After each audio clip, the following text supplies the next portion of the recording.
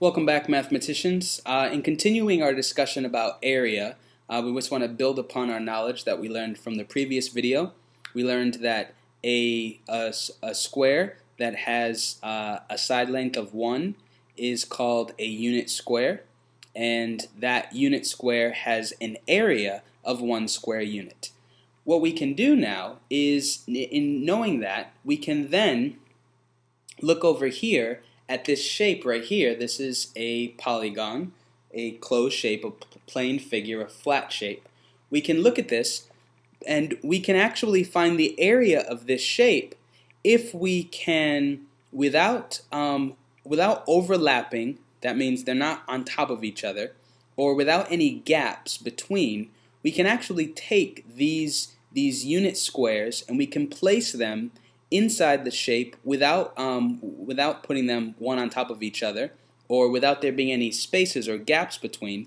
And the number of unit squares that we can place that can fit in this plane figure, this flat figure, we'll actually be able to find the area by doing that.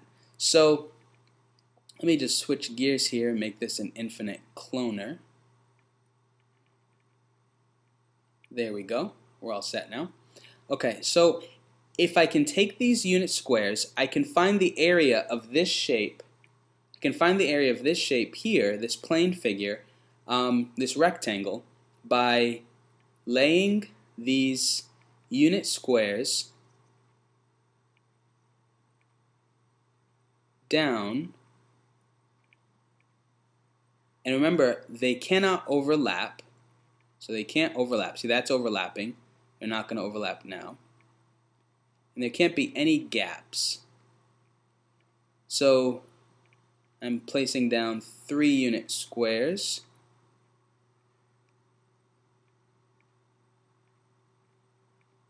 Four unit squares.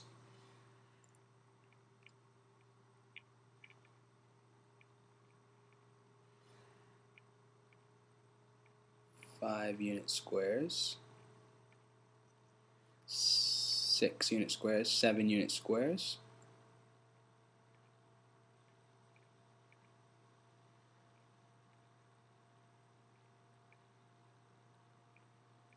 8 unit squares. So I'm just placing, as I place these unit squares, as I tile them over, you can think of this as like tiling. As I tile them over the shape here,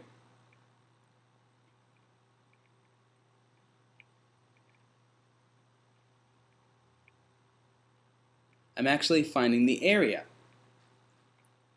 So if I can cover the entire shape with the square units, and I just count how many unit squares I actually have, let's see, I have 1, 2, 3, 4, 5, 6, 7, 8, 9, 10, 11, 12.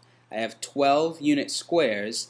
Then I can say that this shape right here, the original shape that I had an area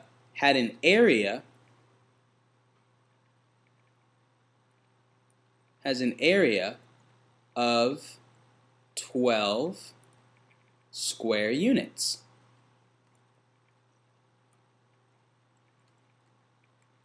Now this right here is what we call our unit square.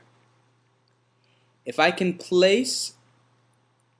cover a plane figure, a flat shape, with unit squares, the number of unit squares that I actually place down to cover the entire shape will also tell me what the area is. So the area of this shape is 1, 2, 3, 4, 5, 6, 7, 8, 9, 10, 11, 12 square units. So the area of this is 12 square units. The area of this rectangle that I placed down originally is 12 square units. Why? Because I can place down 12 unit squares over the rectangle without having any gaps or without overlapping any of the unit squares themselves. So that's how you find the area, and that's essentially what area is all about. placing a certain number of unit squares inside a shape so that the entire shape is filled up without any gaps or overlaps. Hope that you enjoyed.